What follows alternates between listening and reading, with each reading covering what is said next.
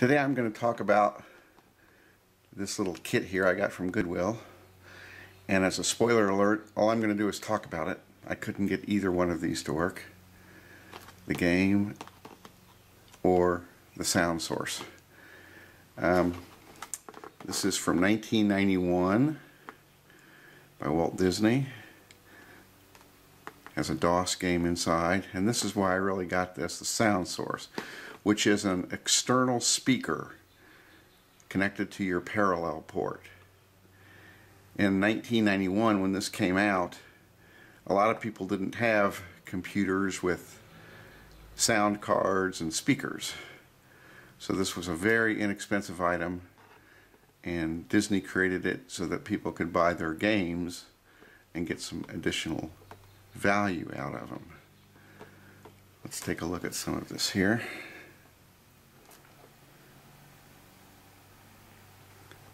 Compatible with MS-DOS. You can read there what it's compatible with. No on-disk copy protection.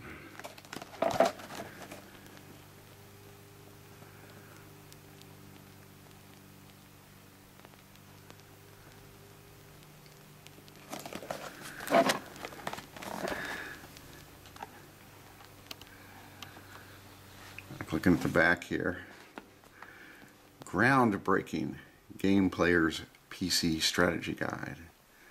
I'm coming to save you, baby Herman. So here's some of the things about the sound source here. Easy to connect and use, high quality speaker and amplifier, volume control and headphone jack, and it's battery operated.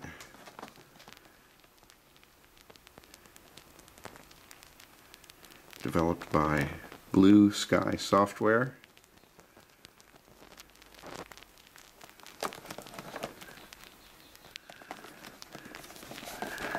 Let's open the box and take things out and look at them.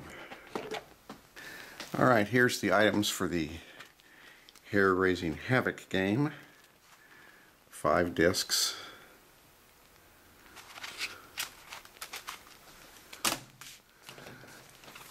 Some type of little spinny card you use when you play the game that tells you what to do. Along with the game you have your passport to fun and savings. Free Mickey Mouse watch. Those are expensive these days.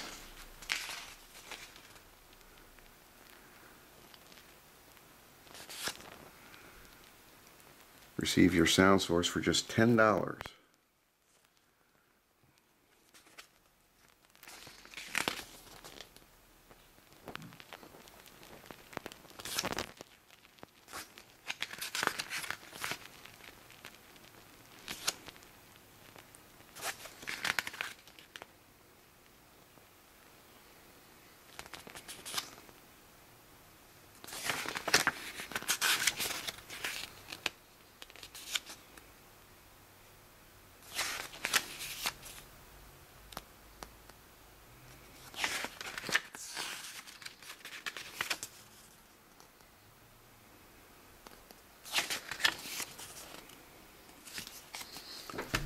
And here you have the Toontown Times.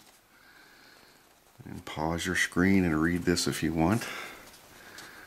I'm not sure I would, having read it. It's pretty minimal humor.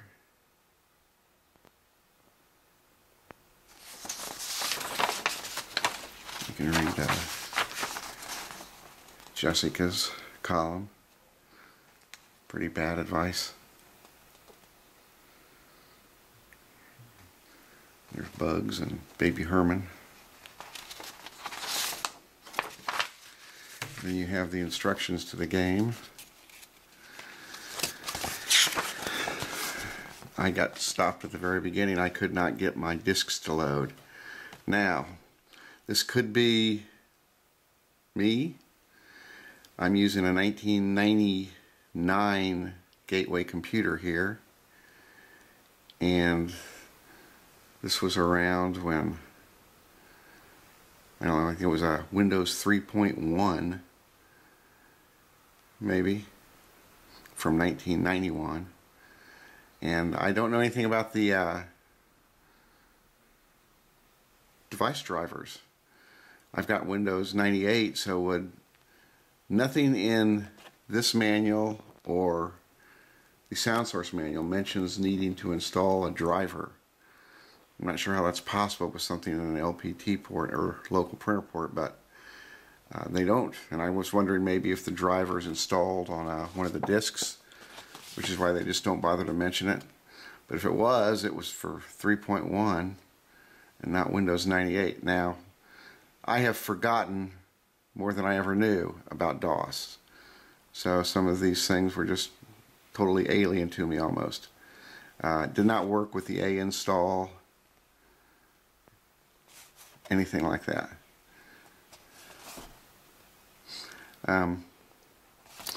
But you can see that you start it.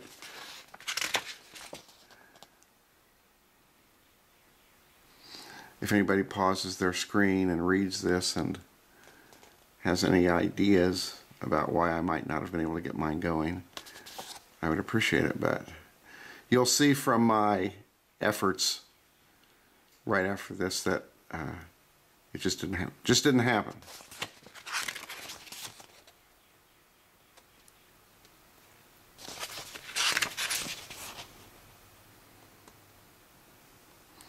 I don't have a joystick. I was going to have to play it with the keyboard. That would have been alright.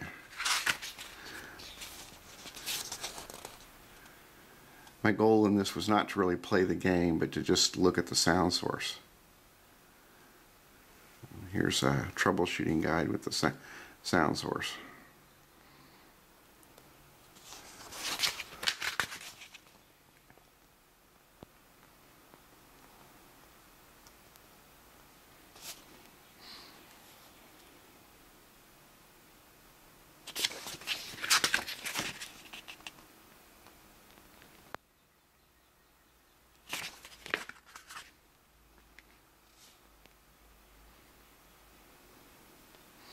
Somebody has printed something there that was obviously important.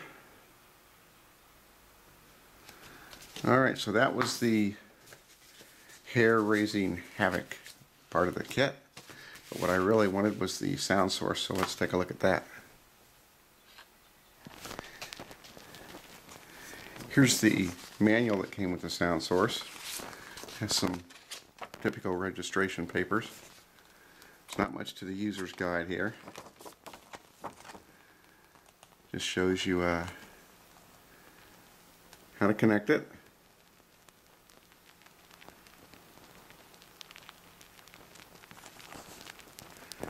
Troubleshooting guide, very minimal. The RF information legal.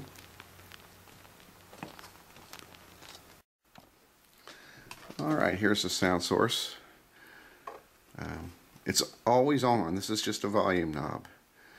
And I did get this light to briefly come on when the computer was booting up and it was connected. But then it went out, so I never was able to see it any further. It has a headphone jack. The battery's in here.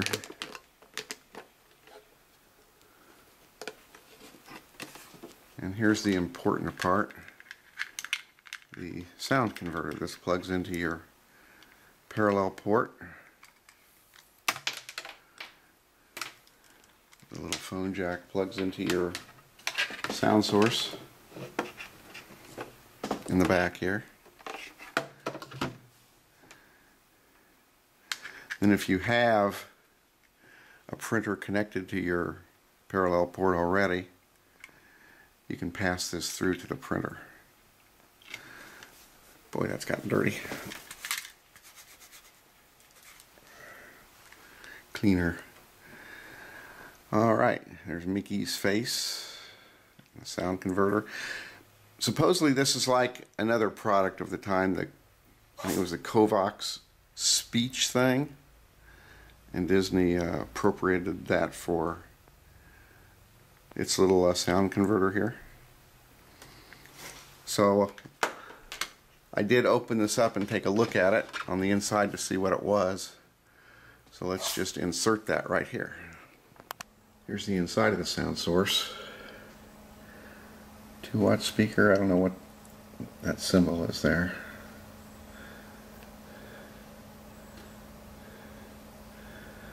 Looks like they cheaped out or something and didn't put a screw in that hole there.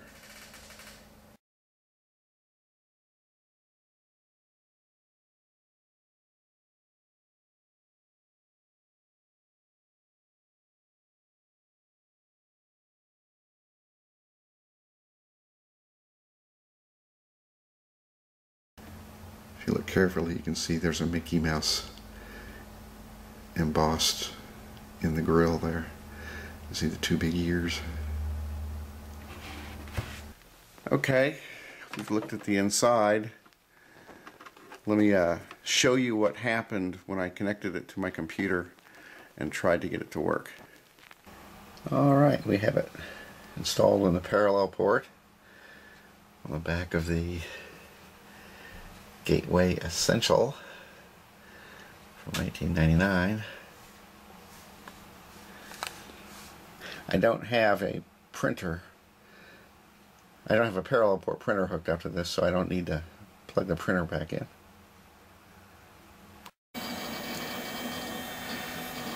Well, the light briefly lit as the computer booted up. There was a little beep from the sound source. Right, start. Programs. Where's it at? It's a long time since I went to an MS-DOS prompt. Ah, there it is.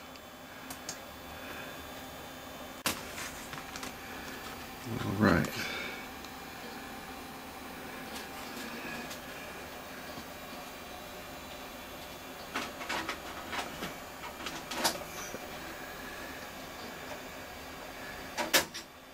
Disk 1 installed. A: enter.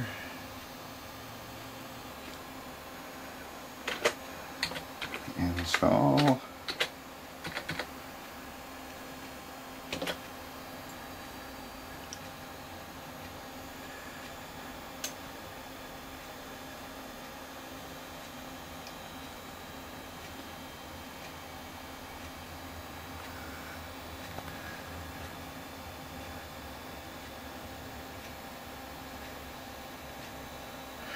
Well, I don't know how many decades it's been since I've had this joyous message.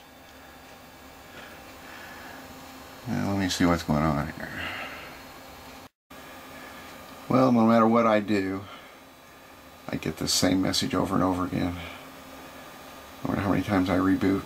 The floppy disk drive is working. Try some other stuff in there, but this is not. So for right now, I'm dead in the water for this Hare raising Havoc game anyway. Yeah, maybe this is the problem. I really don't know. It's been so long since I worked on any of these Windows configurations. But no, I'm not going to go into AutoExec BAT and remove clock and things like that.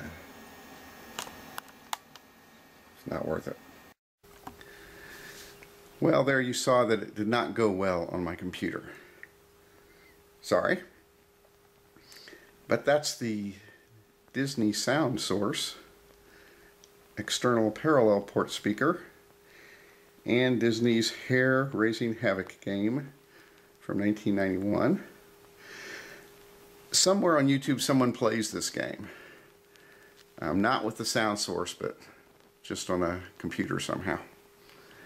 And there's also another 1 or 2 videos on the sound source itself.